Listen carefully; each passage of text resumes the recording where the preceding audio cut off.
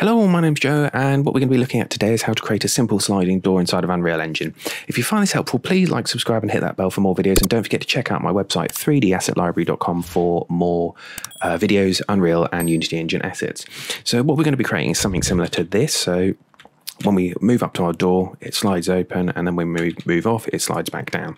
Now, what we're going to do is we just get rid of that, and we're going to start with our what I've just got here is the default third-person project template. Nothing special in here. So what we'll do is we'll go to our content, right-click, blueprint class, BP. We'll name this BP _ slide door, and we'll drag that to our scene. Open up the BP slide. Then we're going to do just add component arrow. I use this as a point of reference so that I know when I'm looking in my scene what's a door, what's not a door, etc.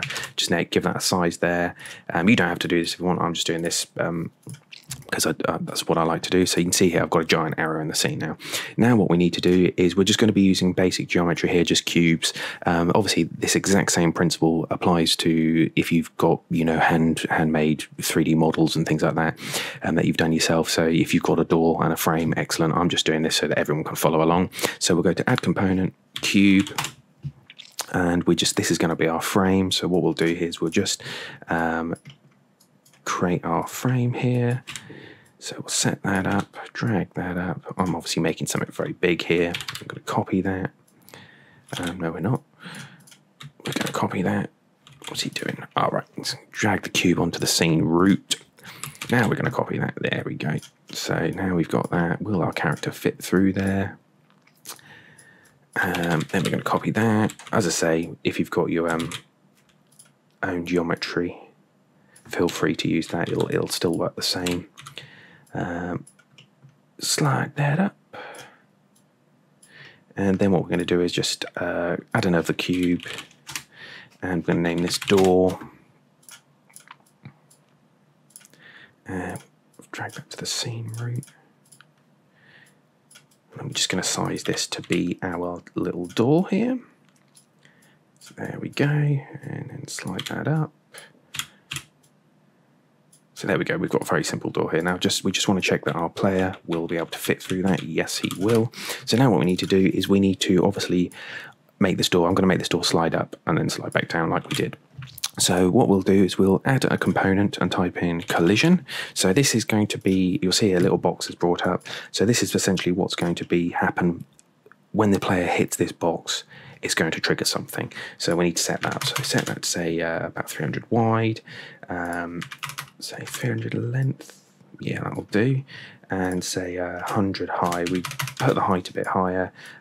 You could just obviously leave it low, but what happens is if the player jumps into it, sometimes you might get errors. So this assures that if the player jumps into it, it's still going to trigger this door.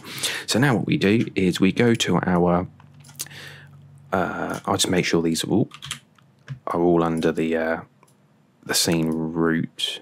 Yeah.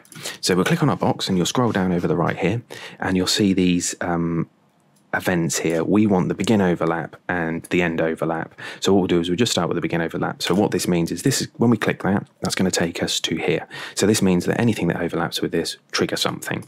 So then we'll drag the door in and we will go get location, get relative location. Click on the yellow pin here, split the struct. Then we'll drag off the door again, and we'll go set location, set relative location. Then we'll plug the overlap into the set relevant location. On the new location, we will right-click, split struct. Then what we want to do is we want to plug the X and the Y in, and leave this blank. So what we'll do is we'll set this save to 400. So what this is doing is basically saying that we want the location to stay the same, except the only thing that's affected is the up and down. So in theory, when we hit play, we should get a very abrupt animation. So you can see there, the door opens, doesn't close though. So what we'll do is then we will go click on our box, scroll down, and we'll go end overlap.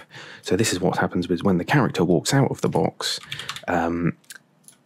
close. So we will click on our set relative location and copy and paste that, and we'll plug that in. We'll plug the door in the target, we'll plug the X in the X and the Y in the Y, and say set that, I reckon, about 150. And then we want to test that. So So something happened there that it didn't like. What's that? So you can see here that when I hit play, I've got this error popping up, and it's saying basically an infinite loops detected. What this is, I believe, is that our box collision is intersecting with the floor here, so that it's looking at it and instantly trying to close it because something's intersecting with the box. So if we just shift this box up, in theory, you can see now it's not intersecting with the box here in the main viewport. When we highlight over that, the door will go up, and when we move off of it, the door closes. Now what we want to do is make that smoother, because obviously at the moment it's very up, down, that's it. So we'll drag off the first overlap, the begin overlap, sorry, and type in timeline, and we're going to name this up. Now, as you can see here, this is plugged in there. So we'll double click on the timeline, click on the F for float, name this, say, up again, and then we'll set the time to 2. So this is the how long is the animation. You can dictate your speed here and things like that. So then press shift click. So then we want to set the initial position when it's closed. So we'll set the time to 0, and we want the value to be 150. Obviously you can play about with these depending on your door. And then the end one, we want that to be 2, which corresponds with the length here, and we're going to name that 400. Now if you press these 2 arrows here, you'll see here that this fits the timeline into our view. So we'll compile that, go back to our event graph, plug up into the new location, and we'll just double check that. And you can see here now it's sliding up. So now what we need to do is just repeat the same process, but in reverse for the end overlap. So drag off of the end overlap, type in timeline, down. We want to always play from starting on both, because it could be that it's halfway left up when the player gets off, but we always want it to start fresh. So then double click on down, again click on the F, type in down, it can be whatever you want it to be, the speed, click, shift click. We want the time to be 0, but the value to be 400 because we're going in reverse this time to close. And we want the time to be 2 and end on 150. And then again, use those to see where we are. Yep. And just press compile, go back to our event graph, plug that in the Z location. And if we've done it right, we should have, I'm not sure what happened there, our door working correctly. So it slides up, and it slides down. So this can be applied to anything. You could just, if you wanted to make the slide left or right, it's just changing the axis, which I believe would be the red one we're seeing here, which is the X. And you could do this exact same principle to a bog standard, say, you know, the doors that rotate on hinges. You just got to make sure that when you bring your geometry in from an external program, that the pivot point on your grid is set to the edge of the door, not the center of the door, because the whole door will rotate rather than just the corner.